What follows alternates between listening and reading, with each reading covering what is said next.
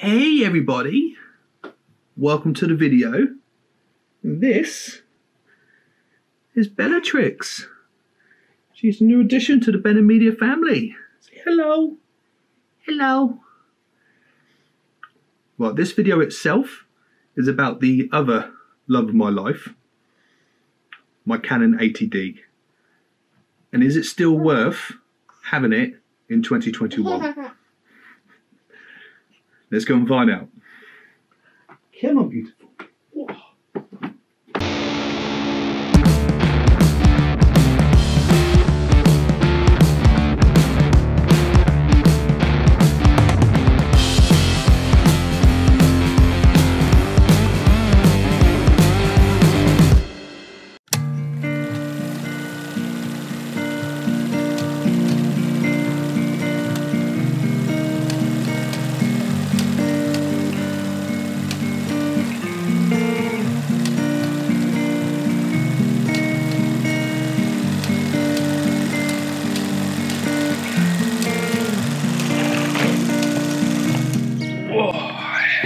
What's up everybody, welcome back to another video here at Benham Media. My name is Nathan. It's an absolute pleasure to see all you here today. Oh, really good coffee.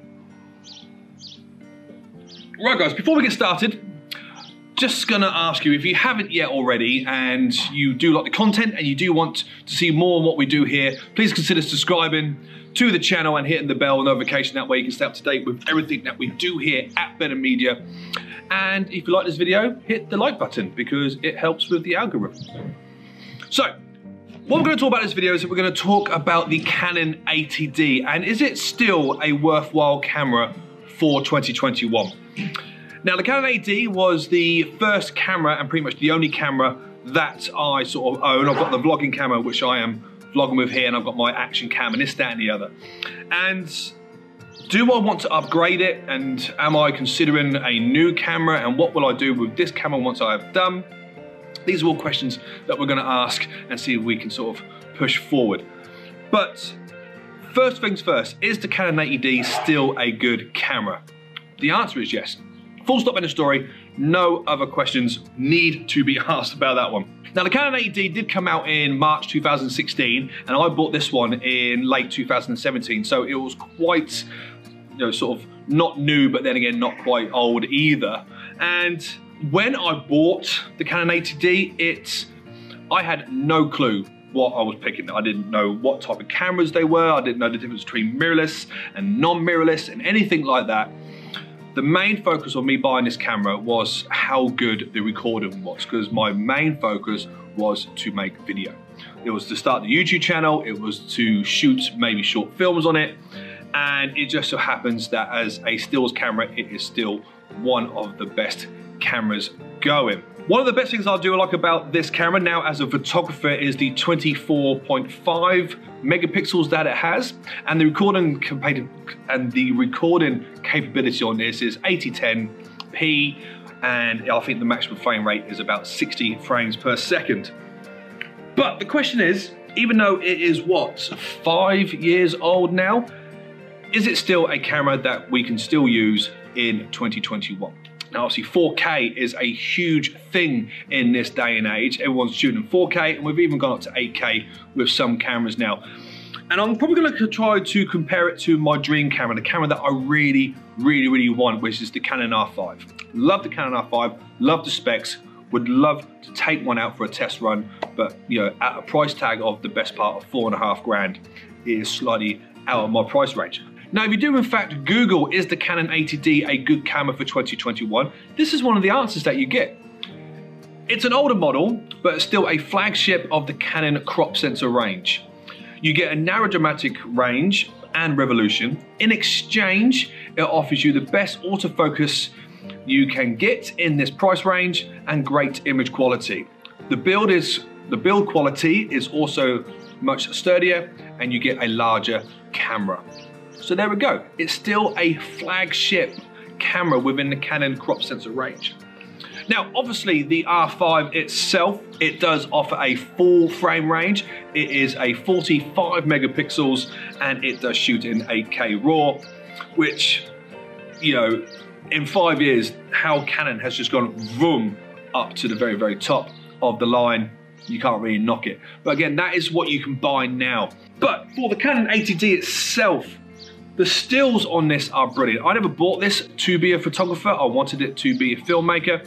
But in the last 18 months or so, it is me progressing as a photographer. And some of the photographs that I get from this camera has really made me fall in love with the craft, with the sort of the beauty of photography. And it is perfect for everything. It's got a fantastic autofocus, which it does say. It can literally pinpoint any part of it, dependent as well on your aperture also. The dramatic range between the subject that you're trying to get and the background, again, is absolutely spot on. Recording wise, obviously you only get 1080p with the Canon 80D, so it means if you are trying to play with 4K footage, you're not going to get this with this camera, and you need to go for the more modern cameras going forward. But the thing is, way I look, why 4K is better than 1080p is, of course, you get better image quality. But in situations like this, when I'm trying to make a quick cut, because quite frankly, I made a mistake talking, or I go a lot, which I do in my videos when I'm trying to remember my scripts, I like to do a quick cut inwards. Now, if you've got 4K, when you cut inwards like this, the image quality is better. You know, because you're picking up more information in that as well. But it's not too bad with the 1080p that it looks absolutely terrible. Now, I am shooting this video on my Canon G7X. Again, it's a mirrorless camera. It's not the best camera for doing these type of videos. That's why I generally use it as my vlogging camera, or I use it as my sort of B-reel camera. Why I use this to shoot the majority, if not all, of my other videos. It is a interchangeable lens camera, which is, again, if you are a professional photographer and you want to get more lenses and this, that, and the other, again, it is one of the best cameras you can get out there. Now, price range, these are still regarded as one of the best cameras, and you can tell by the price itself. Now, secondhand, you could probably pick one of these up for around about 450 quid on eBay or other sites like that. But brand new, because they are still making them. You pick these up for around about minimum, I think I found online this afternoon, for about 750 to 800 pounds. And that for a starter camera can be daunting to somebody who's just sort of starting out.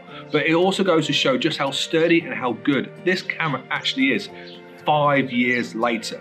Even though Canon themselves have progressed and they've gone into 4K and the megapixels are going through the roof, it is still classed as one of the best cameras you can buy for a beginner. And I generally say that. When I see on my Facebook groups or my Instagram, like, oh, what camera would you start out with? What camera is this? What camera is that?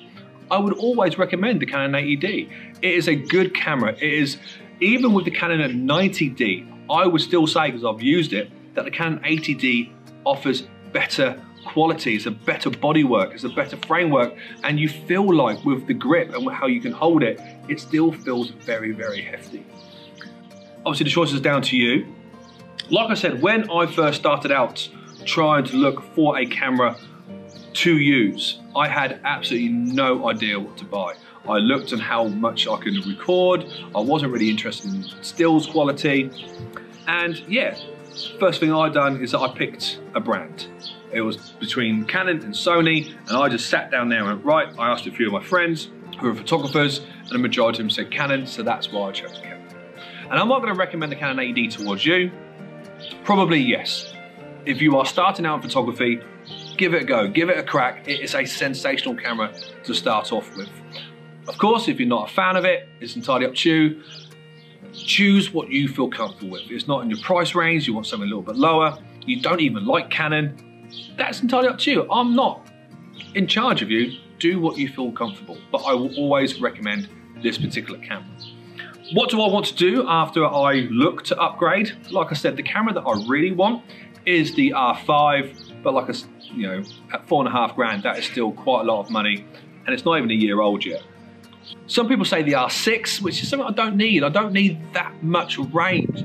Now the R6 is definitely superior to the R5, but again, I've not actually tested them yet. I've not given them a go, so I don't really know. But the R5 is something, as you look down, is what I'm looking forward to. So what do I plan to do with this as and when I sort of move forward? For me, this is a brilliant camera. I will continue to use it until it stops working, or until I find something which makes this such a dinosaur, which I can't see happening in the next 4 or 5 years. But because this is the camera that started it all with me, because this is the first camera that I bought, this will never ever leave me. I will eventually probably put it on a mount, stick it somewhere on my desk, hopefully in the Hollywood Hills, where I'm this big, huge executive actor, producer, yada, yada, yada. But guys, if you're looking for a budget camera, then maybe find something a little bit lower than this. But if you're looking for a startup camera that you have a decent budget for, Canon 80D is definitely one for you. This isn't obviously a breakdown stats review. I'm not a stat person. I don't sit there and look at the nitty gritty of what it can do, this, that, and the other, yada, yada, yada. I like good quality cameras. I like something that feels good in the hand. You can hold it handheld, all this. And it's just a brilliant camera. Full stop in the story. This is a love letter for the Canon 80D, because I still believe it is still a top camera, even though it is currently celebrating its 5th birthday. But guys, I hope you enjoyed this video. I hope you enjoyed the content, and I hope you enjoy the channel. And like I said, if you haven't already, if you wouldn't mind subscribing just down there, that would be awesome, and hitting the like button because it helps us out on the channel. We are hitting a huge milestone in the next video. It is the 100th episode, so you know, let's look out something a little pretty cool for that. Now that the little baby has been born, I should hopefully get back out into the city in the next week or so. So a POV or a street photography video will be coming out very, very shortly. But guys, thank you for all the well wishes that we've had on social media. Mummy and baby are doing absolutely fine. Life is slowly getting back to normal, or as normal as you can. But I will say that Skull Crusher Coffee is helping me out so much. Sponsor me if you guys are knocking about. I love your coffee, it's sensational. And yeah, till next time guys, thank you very much for watching. I will see you in the next video. Goodbye for now. Mwah, mwah, mwah, mwah. Hello, me again. You thought it was the end of the video, but the Jelly Belly here wanted to also be in this video, so this is Lysander. He was just constantly having a go just down here. I know, right? Hey? Say hello to everybody. What are you going to tell them to subscribe? Hit the like button. Yeah? Like, see? If you don't like this video and subscribe to the channel, he can't have an education.